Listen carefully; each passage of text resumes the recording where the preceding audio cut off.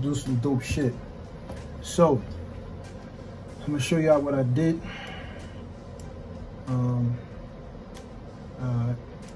So I'm using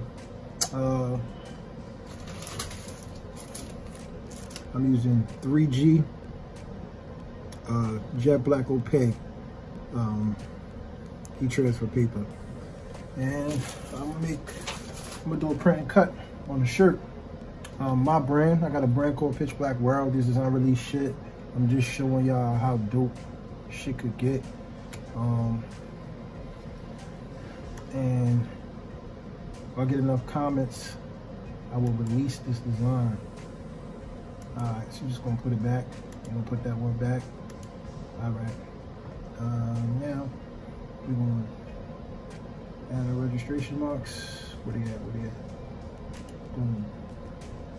I know I'm wasting paper, so yeah, I probably should put another one. Alright, we're gonna do it again, because I don't like the way that it is. But you know what I could do? I could change the paper the way that it is to landscape. Alright? So I just took that one off of there completely, and it's not on there. Now, I'm gonna copy it, move this out the way. Alright, I got one. I'm gonna do another one. I'm gonna put that one. Nah, matter of fact, I'm gonna copy this one. Right here. I'm gonna have to take this off. See, the way Silhouette Studio work, once you fuck up, you can't do shit. So, alright, peace. That's that one. Turn the registration mark on. We got one. See, Silhouette Studio will fuck your cut up. If you don't know what I mean, like, you can't move it. Once you move it, you kind of set it. Alright, so we're gonna go to the drop down menu, offset. Alright, I offset it at 0.09, excuse me, 0.09, and now I'm gonna add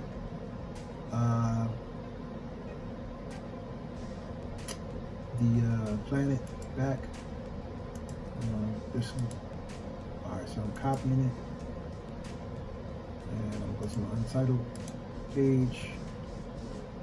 Alright, paste. Okay, now I might make this a little bit smaller, just a little bit, not much. I'll just take it down to make it 10.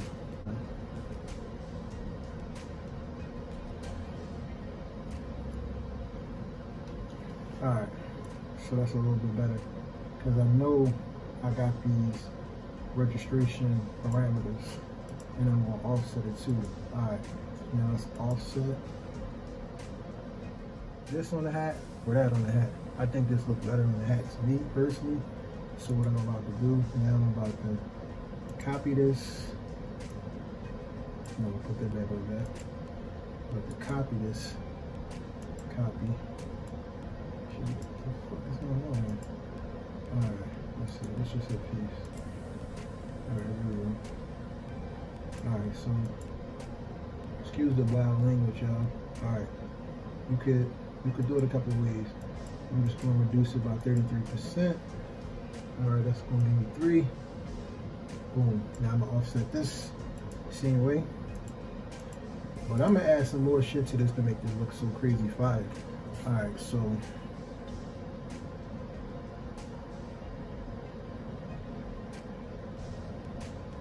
I'm going to offset that. That's good. Alright. I got Old Faithful ready to print. Is there anything else I want to add on here?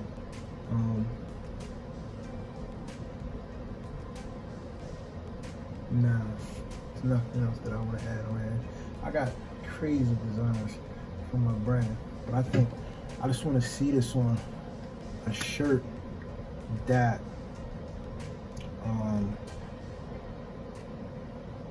I could give away. I might even get this away. All right, so let's print it. Boom, you just check everything. Do a print preview. All right, so let's go ahead. The thing that I gotta do, I do gotta change the paper size because it's bigger. Say,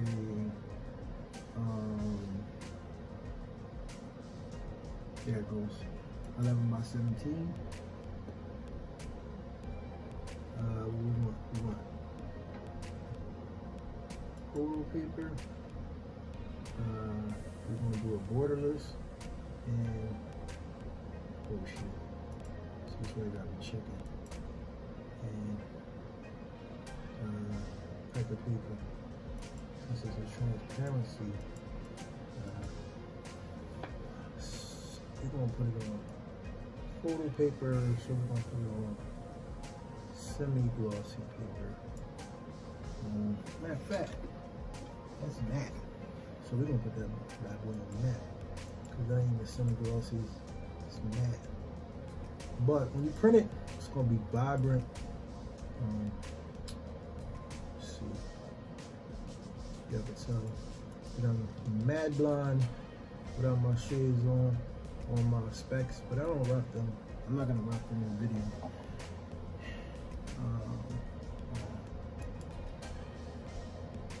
Now the print button. Now watch this. Mr. Clean Wipes will get your Mac clean, and plus it'll make it stickier. No residue. Okay. Move this out of the way. Bring the transparency all the way up. Because that's what we want. Now you can hit trace out of edge. Send. Now you gotta be careful. Because when you do this, see this box right here? If you ain't know the line segment, so you gotta go to line right here, and then you click that, and that's just gonna trace the outside, so that when we do the offset, it offsets. All right, now we only wanted to cut.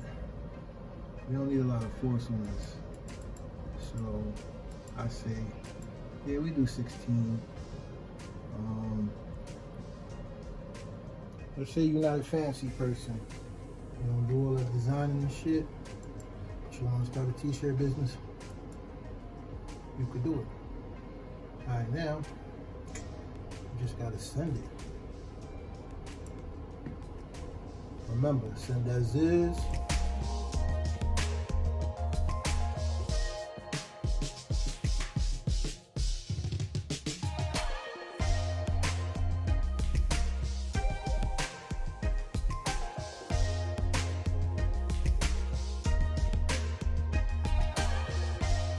Good. Now watch. I'm just gonna weed a little tiny bit. The rest is gonna come off itself. Really gotta do nothing. Basically, it's like a piece of vinyl. You know what I mean? It's a little bit better than vinyl, to be honest. All right, we at the heat press. This is a Bella Canvas zip up. I got a Teflon cover here. I'm gonna pre-press. I'm gonna press that bad boy for like 8 seconds. All right, that's 8. Nice and warm. Looking for my best friend, lint brush. All right. Next thing I'm gonna get is the logo tool. All right, so boom. Here goes the chest. We're gonna pull it down a little bit, and we're gonna hit it again because to use the tool right, I don't even need it, but I'm gonna show you. All right, so got this line right here. This is your center. Boom, it's right here. And lines up with the zipper. Bam. All right, so here goes our. You take it off carefully. All right. So me personally, I already know where I want it. I want it about here. Boom. Move that out the way. And if this was from the top, you 3 fingers down. All right, we're supposed to press this for 30 seconds at 350. I got mine at like 325 because you always gotta know that these heat press, they have a little extra temperature, maybe 20, 15 degrees. So I know that by using it, and it doesn't make me mad. People that be talking a lot of shit, that be buying mad fancy presses, all right, get the fancy press. Why complain? Why piss them on about a cheap press? People do that though. But we not here to do that. We about to show y'all. And then we gonna hit it one more time for the finishing press. Nice and smooth. Yeah, man, I love it. Looking good. Looking fantastic. Now I'm just looking for, all right, so it comes with a sheet like this. This is like the parchment. And that's what you're supposed to press it with. But boom. All right. Do it for like 5 to 10 seconds. So it could be in the shirt. Oh, this bad boy in there. That thing looks good. So put it up. Woo! That shit is like a transfer. It don't even look like you put the paper there. We're about to hit the back. We kind of got to figure out the back a little bit. But we still got to pre-press it. With our trusty. We don't want to press no paper in. All right, now I got a different trick for how I'm going to do that. 5 on this side, 5 inches. And I need to be 5 on that side. All right. Now from the hoodie, that's the important thing. You want to go, you already know that it's, so I'm going to go 7 inches down. See what the hood for? I mean, I could go about there. And I'm going to measure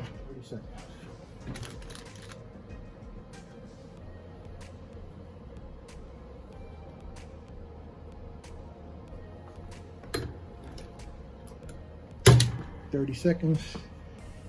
And then we're going to press it again. And it's going to be in there. I'm still going to do a hat too.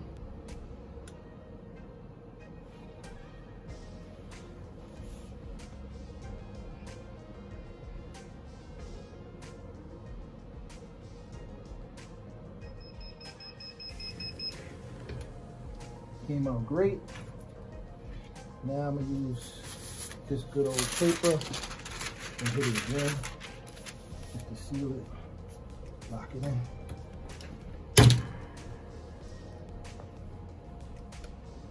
Heat press I'm using is Fancier Studio. They're like $200 on Amazon. Alright, final press. Alright, here goes the back of the hoodie. I'm going to show you the left chest hit next, and the links will be in the description for the stuff that I used. That's going to be a lot easier. See it? So hat. I'm just going to peel it off. We have the hat press. So what we're going to do is we're going to let roll and tape. Let roll. Pre-press first too, because hats are different. Boom. Give that pre-press.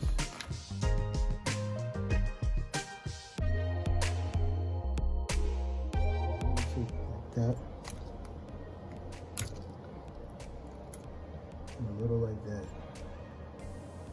I'm not even clamping it down. I'm just gonna hold it. Got my little Teflon I made for my hats. Okay. Could use a silicone pad if you thought that it was going to be too much. 285, because I already know this joint getting mad. You gotta learn what works. All right, let's see what kind of results we got. Looks like he's stuck nice. Oh man, a little bit of bubbling. Shit, son. Not too much you could do about that. The bubbling came from the Teflon paper because it was wrinkled.